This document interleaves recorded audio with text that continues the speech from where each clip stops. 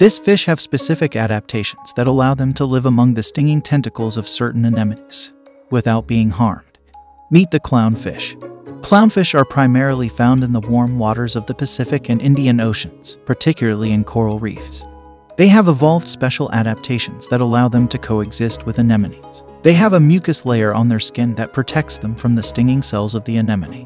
Clownfish are known for their vibrant colors and patterns, which vary depending on the species. The most recognizable species is the common clownfish Amphiprion ocellaris, with bright orange body and 3 white bands outlined in black.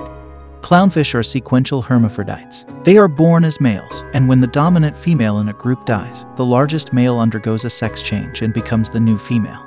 This unique adaptation ensures the continuity of the social structure and reproduction within their groups.